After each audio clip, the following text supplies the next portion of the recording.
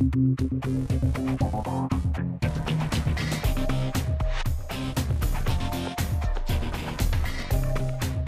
a goal like his on Saturday, there's no questioning why he was your man of the match. Today I spoke to Ollie about an in-form Craig Noon and how important he's going to be for the rest of the season. Behind me are some memorabilia from that victorious 1927 FA Cup campaign. As we head to the fourth round this Saturday, the gaffer looked ahead to meeting Bolton. Oh well, the game he played there was terrific. I think he terrorised the full back and the centre backs at times as well. So when he's in that form, he'll create chances for us, even at the ground like Etihad. So my job is now to keep him performing at that level. You know, it was an unfortunate result at the end of the day, but against a team like Man City, who have, they've reached 100 goals in 34 games, you don't have to look too far to wonder why. No, they have a squad with talent amass. You can't hope for too much up there really. We went out there 15 minutes ago and we had something to play for. We were in the game and we had the crowd shaky, the players a bit shaky. So the response after a very poor start was great, because we didn't start the game as I hoped for. And Ollie, following the Man City game, Gary Medell travelled back in a certain style with his family and a few of the fans. Yeah, of course. I stayed up in Manchester, and when Gary wants to go with his family down in the train, I think sometimes that's you let them do that, and I think the fans enjoyed it as well. And there'll be more from the gaffer later in the show. What a debut it was for new signing Matt Muller-Daly, as he was involved in the emphatic victory over Swansea on Monday. Here's what he has to say about his new life in Cardiff. No, it was nice to be back playing. It was my first game in 7 weeks, I think. So it was good to get 45 minutes to get my legs going, and I felt good, and we played well, I thought, so it was a good game. No, but because I've played in United before, so I know the season and the setup here, but it's different just going straight into the season. Of course, you have to adapt a bit to that, but it's been good because I've trained 2 weeks, and no, it's been nice. It's been very good. The lads have welcomed me, and everyone's really nice, and I just hope to start playing and do well for the team. Yeah, of course, I want to play. I want to play in the first team, but I know I'm still developing and that I'm still young, so I know that it's bits of my game I need to work on, of course. But I'm here to play. I want to play, so just want to do well when I get the chance. Yeah, it's a huge game, and if I get the chance to play in that, it's really good, and that's the games you want to play in. So that's why I try to do well when I get a chance. And Iceman Aaron Gunnison spoke about making his mark on this Saturday's game. Coming into a game in the Premier League, it's hard, no matter what team you're playing. But I think all the players are fully focused. But we are here to do our job and to focus on the next game. We just want the 3 points, and that's it. We obviously know we've got hard games coming up against the top teams. But like I said, we just have to keep going, keep focusing on ourselves.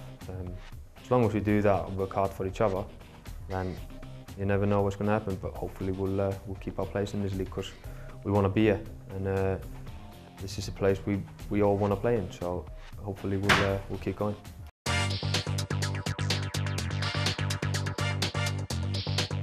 Players of the first team and departmental ambassadors of the Cardiff City Community and Education Foundation got involved in the filming of a new promo video this week. The foundation is a charity the boys are heavily favourable of, and their support is invaluable. It's all coming up soon for you to look out for. The women grabbed a 1-0 victory over Aberystwyth Town ladies last weekend in their second meeting of the week. Yet another victory for our futsal scholars in the Soccer AM Cup this week, beating West Brom 9-4.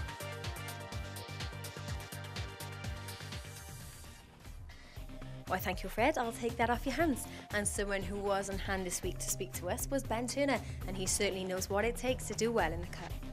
No, I don't think anyone really is untouchable. It's just a matter of you need to be at your best on your day with certain players, and you need to hope they have an off day. We're against quality opposition every single week. Home form's going to be key. If we can pick things up on the road, which we have here and there, if you haven't got that mentality, you wouldn't get to the Premier League in the first place as a team and as probably as an individual. So But when we get there, we'll be looking to win that game. But like I say, it's one game at a time, and we know that the next game is a massive game. Again, like I say, every time we lose a game, we look at it and you can always think we're disappointed. But I think we felt that at Liverpool because we felt it was brilliant finishing from Suarez that kind of put the game beyond our reach. But before that, and before that, leading up to these 20 minutes of brilliance in the first half, we were well in the game, we were playing pretty well. And in the second half, I thought we played very well, and we deserved more chances at goals, because I think we had a good few penalty shouts. But then, you know, if you step away and look at the bigger picture, I think a point a game, we're not going to be far off staying up, and that's exactly what we've got at the minute. So it's really, I think, if we can keep doing what we're doing, while we'll have good days and bad days, I think hopefully the whole club at the end of the season can look at it and say, well, we'll win the Premier League next season, and that's a massive task, but that's what we're trying to do. I mean, as far as we're concerned, and I'm sure the manager would agree, we're trying to just stay on task and keep in the Premier League, and I think, you know, if everyone pulls together, there's absolutely no reason why we can't do that. Ollie was obviously no stranger to lifting a cup throughout his playing career, and likewise during his time managing Mulder. Gaffer spoke to FATV this week about how the Premier League compares to Norwegian ways and how his past success can translate to Cardiff's run in the Cup. You mentioned you won the Cup with Mulder. How does their domestic cup competition compare with the one over here? Yeah. That's actually as big, or maybe even bigger, because now with the Champions League and winning the league here and top 4, that's taken over a bit of that glamour. So in Norway, the one biggest game in Norway is the FA Cup, or is the Cup final equivalent to the FA Cup final. So that was a fantastic moment, full stadium. So these are the moments you work in football for. And one man who's got the motor to keep on going and going is Mr. Duracell himself, Don Cowie. You know, every game's tough in this league, you know, we're well aware of that.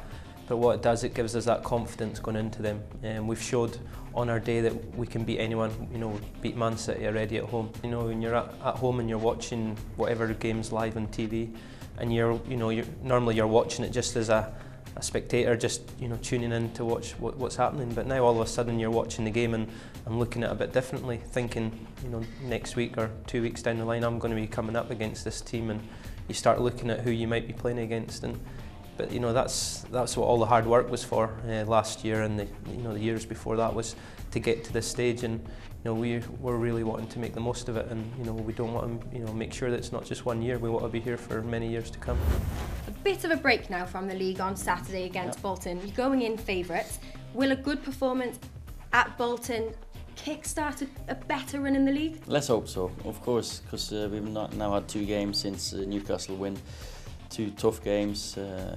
We should have had more against West Ham. We could have had something against Man City. Get a good result, good performance against Bolton, and then we go to Old Trafford and with our tails up. Hopefully. Yeah, definitely. As far as FA Cup drama, you're certainly no drama to the FA Cup yourself. It's 10 years ago now that you lifted that trophy here in Cardiff. Do you still remember that day? Yes, I do actually, because as I was walking around the stadium after, I was thinking that might have been my last game, because my knee was bad. I knew I was to have an operation. Later on I was out for more than almost 2 years after that, but I got back, so I do remember very well, yeah. I bet you're walking around the stadium thinking, one day as well, I will be the manager of Cardiff. Yeah, you never know, but actually, for myself, when I was younger, I was more dreaming about being a manager than a football player. I always used to play the championship managers and the football managers, not the games that I had to control the players themselves. So I'm more into my element at the moment. And following Bolton, of course, you have Man United. Yep. You're going to be staying up in Manchester, I believe, then? Yeah, all the travel, of course, it takes a little bit out of the lads, so I thought we'd stay together up there, train, good facilities up there, and then save some energy, because we'll need it against United. Talking about Manchester United, that was always one game which all the fans had their eyes on as soon as the draw came out, as was Swansea, and we're fast approaching the second game now. If the development derby is anything to go by, it should be a good game. Oh, definitely. I think the lads did really well. Started the game really well against Swansea, but of course we let them back into the game. I think we should have played more direct, more forward-minded football in that game. So, but the kids will learn. There's a good bunch of young players there.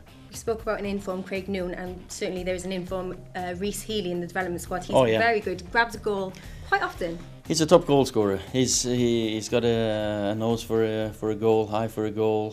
He doesn't think twice about finishing, and he's a very good finisher. So it'll be good to follow his development. Yeah, definitely. And finally, just to look ahead to Bolton, do we have any injuries? How are you looking for players? No, it's looking very good at the moment. Of course, Andrew Taylor, Matt Connolly still out, but the rest's fit and available. Okay, well, all the best for Saturday. Thank you for your time. Cheers.